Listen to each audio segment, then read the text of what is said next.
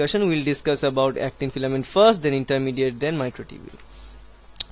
So now let us talk about the actin filament and actin filament assembly. As we can see, actin filament is a polymer. It's a linear polymer, and this polymer is made up with actin fibers. So we have a protein called actin. These actin proteins are arranged together like a coil-like structure, and they finally make something like that. So you can see this is not a straight structure like that, but it is twisted, slightly twisted. As you can see, if we track their movement, the twisting we can see is like that. So it's a zigzag twisting we can find in whole structure of actin filament. And this actin filament, if we zoom into a particular actin protein, then you can find something, a structure like that. In this structure we can see several regions are made up with alpha helices and several regions are made up with beta sheets, and these alpha helices and beta sheets are joined together via these loops, and in between them what we can find is the ATP binding site. And this is really very important, because an actin protein along with the ATP bind state is very active, and an actin protein along with the bind of ADP is not that much active. So this drives the formation of actin filament. Whenever actin protein is bound with ATP, it is very much necessary to attach with another actin to make a polymer. And whenever this ATP is hydrolyzed to ADP, then this actin protein becomes really unstable. They will be dissociated. So that's how the whole thing is worked.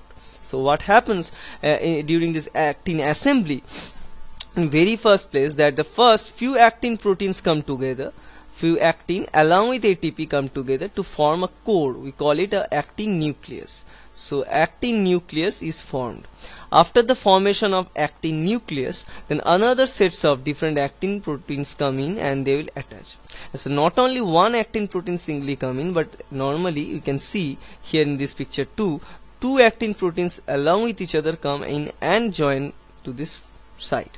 So we call it the actin dimer. So actin dimers will come in and they will bind with each other after the nucleation event to carry this out. So this, in this picture what we can see, suppose the nucleation system goes on particular place like here, and then what happens, actin along with ATP come in and they bind to elongate this actin fiber, and the direction it elongates we call the positive direction. So this is nothing to do with any charge or anything like that, but we call it because in this direction the actin fiber is getting made. So new actin comes in and attach with this end. That's why it's called the plus end or positive end. Okay, and in opposite end it is called the negative end. In this opposite end, these actin dimers are getting dissociated, because actin dimers are, most of the time actin dimers are getting dissociated. But a concept that most of the students misunderstand is that they thought that in positive end always the polymerization occurs, in negative end always the depolymerization occurs, but that is not only the case. That is one of the case, but that is not only the case, because in negative side also actin assembly is going on, but the rate of actin assembly in the negative side is much lower than the rate of assembly at the positive side. And similarly, the rate of disassembly at the positive side is much lower than the rate of disassembly at the negative side. Okay, so what we have made this nucleus, and then finally the attachment and detachment is going on. And what we can see here, here is our first step, and then future round of actin come in and bind with each other. So new actins will bind with each other, and this part of the actin move to the middle point.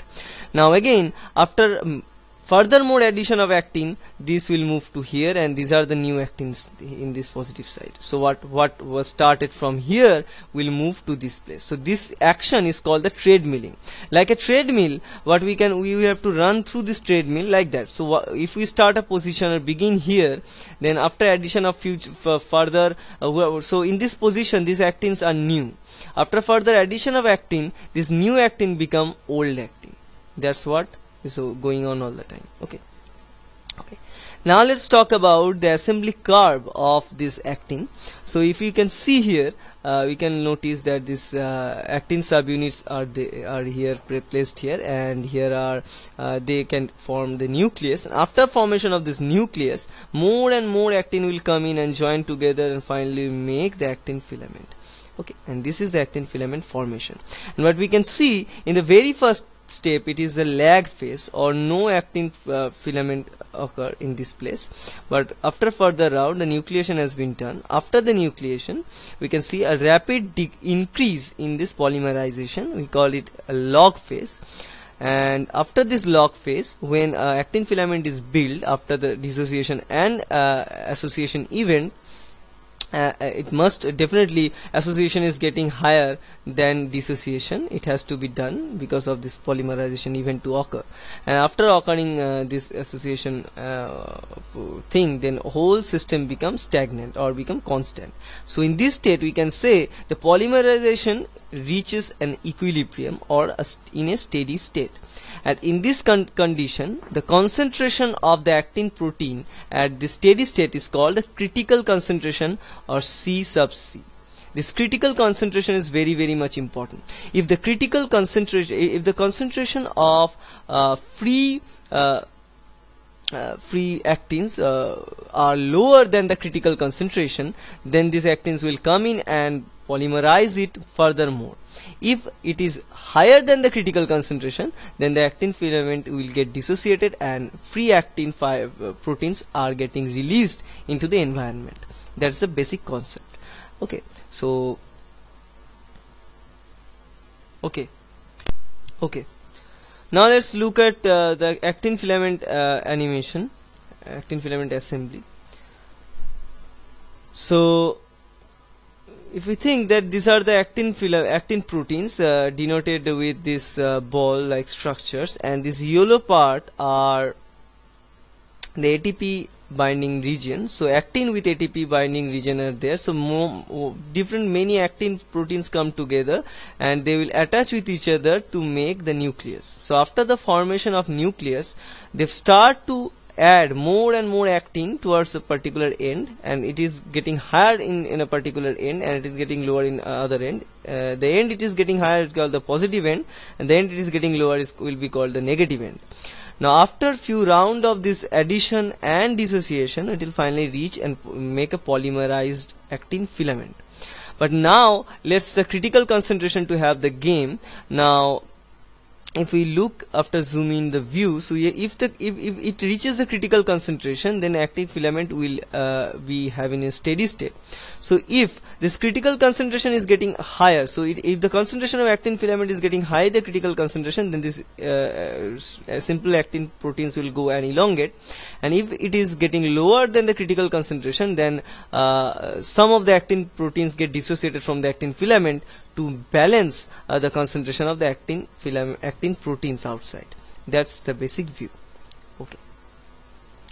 Now let's come into the regulation of this actin filament assembly. If you can see, this is the actin protein, this is the actin filament. This actin filament production from this actin subunits is tightly controlled via different, or it can be regulated. It can be what we can say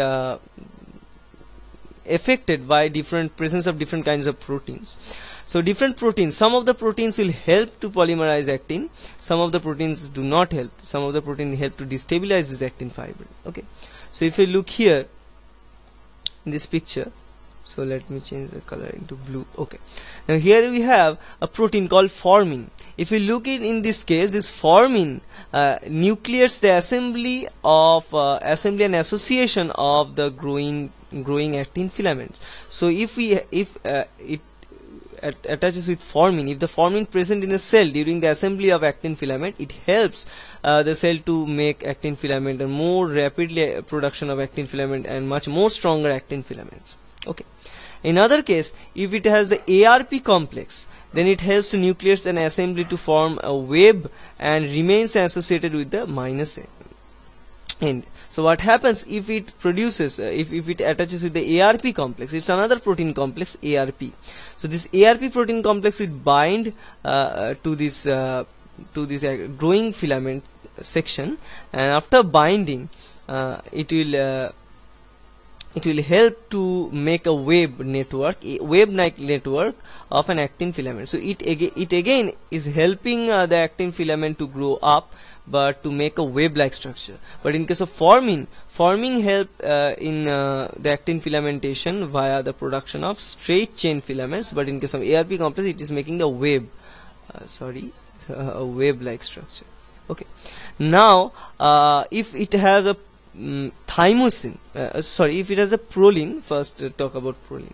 So if a proline protein associated with these actin subunits, then this binding of proline speeds up the elongation process of the production of this chain. So it will speed up the elongation. That means the much more actin along with profilin will come and bind with the positive end. It will elongate the chain of actin filament.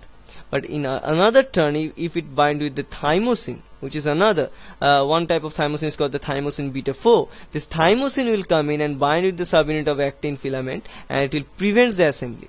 So what we can see, we have the actin subunit, which are the monomer to make a polymer of actin filament. Now along with the attachment of different protein molecules, they have different effects. So if it attaches with formine or ARP complex, then they can use with each other to make a stack of actin filaments. In case of attachment to formine, it will make a stack of bundle like actin assembly. In case of make of ARP, it will make a web like assembly.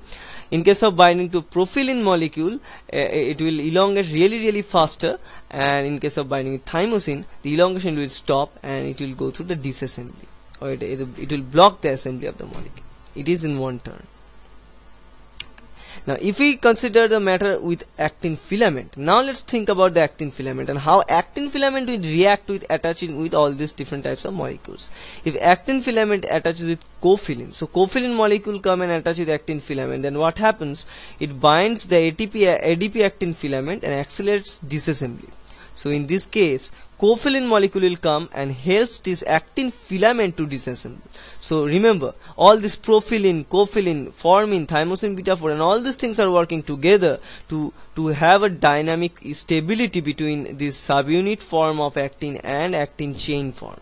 So there is this is a reaction, if you can see, from a monomer to polymer. For it's a polymerization reaction. In this polymerization reaction is having a different effector molecules, and these all proteins are acting like effector molecules. So cofilin will bind and helps in disassembly. In the same consequence, if you have gel solin, it serves the filament and binds to the plus end, and it severed the filaments. Okay, and if it binds to the capping protein, that prevents the assembly and disassembly at the plus terminal. So capping protein binding will restrict its growth, but that means it will tell the cell that the length of the actin filament reaches the appropriate one. So if it needs to be the actin fiber for 10 suppose for example few nanometer, 100 nanometer suppose, so it reaches the 100 nanometer, then a cap protein will come in and attach to the positive side end. It will tell the cell that no longer you should stop now the growth of the actin filament, because it reaches the amount, it reaches the length it has to be reached. Okay, so this is the concept of capping protein. And also tropomyosin is an important protein that stabilizes the filament. So if tropomyosin come in and bind with this filament actin filament state, it will stabilizes the filament. So there are lots of different proteins are working, but remember one thing, they are all working to maintain the balance between the actin subunit as well as the actin filament construction. Okay, now here are different arrangement of these actin filaments. They can arrange like this fimbrine structure, they can arrange like this filamine structure, which is a web like structure due to the help of ARP complex. They can attach with the spectrin structure. This is another network of meshy actin filaments, and as well as they can form in this ERM structure.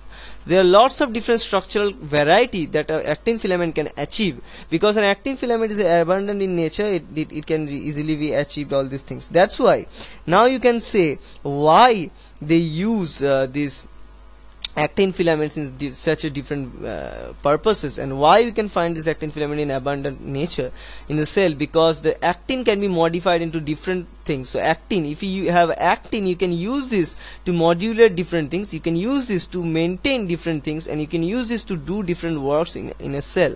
So these are the different cross-linking and attachment of membranes. You can, in a membrane we can see. So it helps the cell membrane to get integrated, it helps the cell to maintain its structure, to regulate its structure. It also helps the cell to be motile, to get into a particular direction very clearly. So that's all the work of an actin filament. So actin filament is very important for a cell.